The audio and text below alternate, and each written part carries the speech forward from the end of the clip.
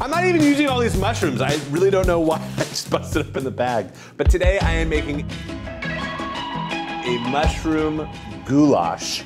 I'm excited about this. And again, I've never made this dish before, but I always love the challenge of mushrooms because my wife hates them. And if I can make a dish that she would dig, which I think this will be, I'm golden. So, 15 minutes or less, we got it on the clock. You guys are cooking with me in real time. Here we go. So, first step, get a big ass pan on a high heat. Cool? Now let's talk shrooms for a sec, specifically mushrooms, not the ones you trip over, although I do gotta get some rice on before we talk shrooms. So, I'm gonna grab a pot. I always have a kettle on the boil right when I get home, and then I'm gonna throw this pot on the heat, just a high heat, and I'm actually gonna grab a mug, just like an everyday mug. So I'm gonna make a brown rice in literally less than 10 minutes.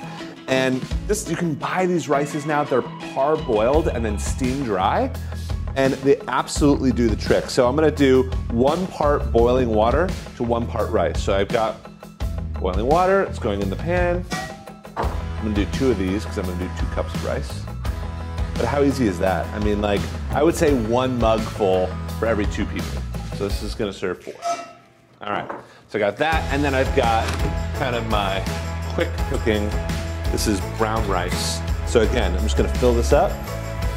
This is all the measuring you gotta do. I mean, it's like a big deal, right? Right into the water. And then a little bit more. How easy is that? There's nothing wrong with quick cooking rice. Normally brown rice, it takes like 45 minutes to cook. I don't have that time. Wish I did, wish I did. All right, so I'm gonna let that come to the boil. I'll give it a pinch of salt. Not against it. All right, shrooms. I'm of the nature where the dirtier the shroom, the tastier the food. And a lot of, you can see they're kind of just dirty like that.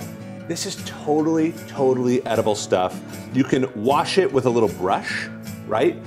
It is a complete myth that you can't take these under the water like this, like over your sink, and scrub them. The reason why a lot of recipes say don't do that is because shrooms they're kind of like, you know, sponges, and they just kind of like suck up all the water, and so they think that it gets waterlogged. It doesn't, it's totally fine to do, don't worry about it. So these are called chanterelles. I'm just kind of peeling them like string cheese. You don't even have to chop them. And these are harder to find and they're kind of fancy schmancy.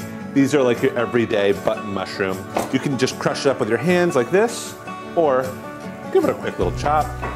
I hate perfect, you guys know this. So, you know, my thought is make it kind of look rustic, homemade, because it is homemade, and just like, you know, why try and make every mushroom that perfect kind of cohesive look? Just kind of get them in the pan, they'll break down, they're all gonna look delicious in the end. Cool, so one trick I will say around mushrooms is don't think that you need to add salt right away. When you add salt, it kind of draws out the moisture and it boils the mushroom as opposed to cooks it really crispy, which is what we are after, because that is the only way my wife will eat it. All right, I've got these little guys, look at these. Aren't these cute? I'm just gonna kind of add them whole. Again, I like lots of variety of mushroom. I think it kind of just adds a lot of personality to the whole thing. And I don't know why I busted open the bag. I was really excited to play with all these mushrooms, but I will put these back when the time is right. Got one more big one. Get in there, get in there. It's a good one. All right, so mushrooms are cooking. Now, I've got a totally dry pan right now. No oil, no butter. What's gonna happen is they're gonna kind of blister and pop and bust open, and you really don't need fat to do that. I will add a little bit of butter later on, but for right now, we're good to go. Again, no salt. So I'm gonna grab some other ingredients to make goulash. I honestly, maybe in culinary school I made goulash, but I'm just making it because I felt like, can you make it in 15 minutes or less? It seemed like a good challenge. Goulash typically is made with beef, cubes of beef. So this is kind of my vegetarian option. I think it's still gonna bring that oomph, a little bit of flavor. All right, I'm grabbing some mustard. Oh, I want some garlic. I thought I had an onion, but I don't, so I'm not gonna sweat it. All right, garlic. Put all my weight on it. I'm gonna grab like 2 cloves. Bust these guys open. Cool. Slide out the garlic, just like that. Beautiful. Now this is my little trick. I like to put a little salt on the garlic and then bust it in the salt and chop it up. And just the same reason that I didn't add salt to those mushrooms is the reason why I'm adding salt to the garlic. It's gonna draw out the moisture and make the garlic more pungent. Also, the garlic is gonna, the salt is gonna act like a million little knives that's kind of just breaking down the garlic for me. So it's not just my one knife, it just kind of helps me get it nice and fine because I want this pretty fine. Beautiful, looks really good. You can also just use like one of those garlic presses. I'm not a chef that's against a garlic press. Love a garlic press. All right, I've got mustard, I've got that. This is by no means traditional, so no judging. Take a look at these. Okay, take a look real quick. So they're starting to kind of sweat, and you can see the water coming out. That's a really good sign that it's time to add something to the pan. I've got a little bit of butter. Is this how the butter gets put away in your house? I just want to know, is this how the butter gets put away in your house? My wife would say it's me. I'd probably blame it on my kid, who's 4 months old.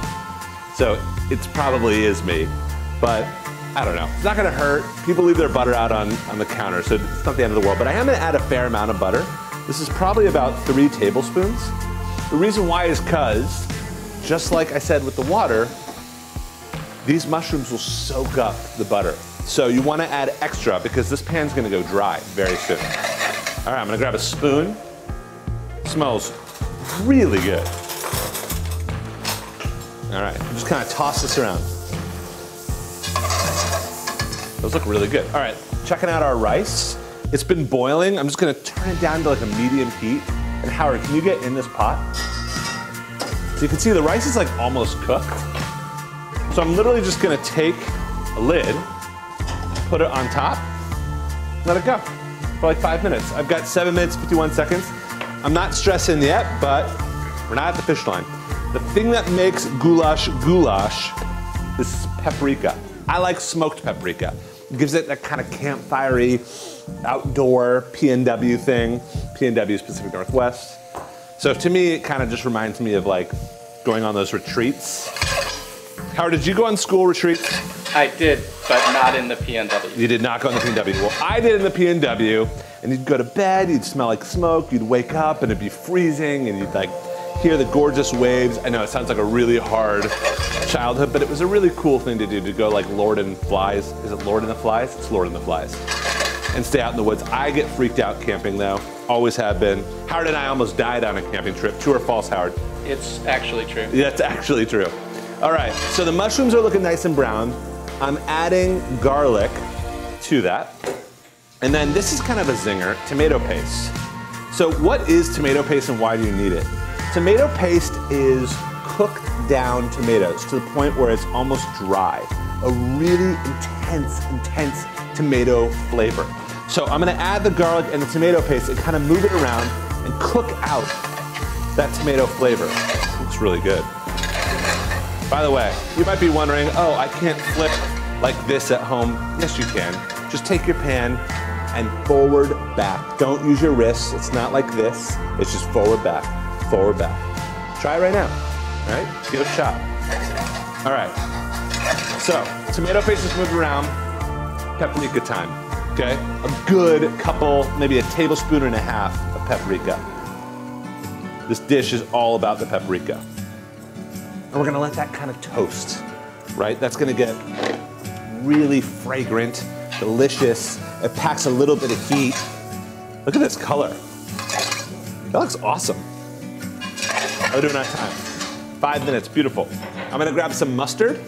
This is gonna give it some sharpness. I've got about maybe a tablespoon of mustard there. Judge or don't, I don't care. Really good mustard. Sir Kensington's the bomb. I will eat it raw like that. All right, so mustard's in. So you can kind of imagine all the flavor, super comforting, super kind of rich. I love that. And And now I'm gonna add some cream. Really good heavy cream is crucial here. It's gonna cook down to be this kind of gravy, right? This kind of reddish gravy that we all know with goulash. You getting that, Howard? Mm-hmm. See how it's kind of just bleeding into it? It's really good. That looks really good. All right, now I'm gonna add some salt, right? So the cream's in, so I'm gonna season it up. I kind of feel like I need some greenery on this. Howard, can you come with me to the outside, or is that not possible? Let's give it a shot. Really? Absolutely. Okay. I don't know what's about to happen, but here we go. Okay, I'm just grabbing some parsley. This is my outside, if anyone's curious, and the only thing I have left growing is parsley. Can you come around the back? Is it possible? All right, I've got some. It's not bad, right, Howard? I told you, I mean, I've never had a house before. I've never been able to grow stuff before, so this is exciting for me. All right. Parsley. Under the sink we go. Look at that goulash. Come on. With this, I'm just gonna kind of chop it up. Nice and chunky. Don't worry about the technique. Just kind of get those leaves out there. All right, let's try this. This looks insane.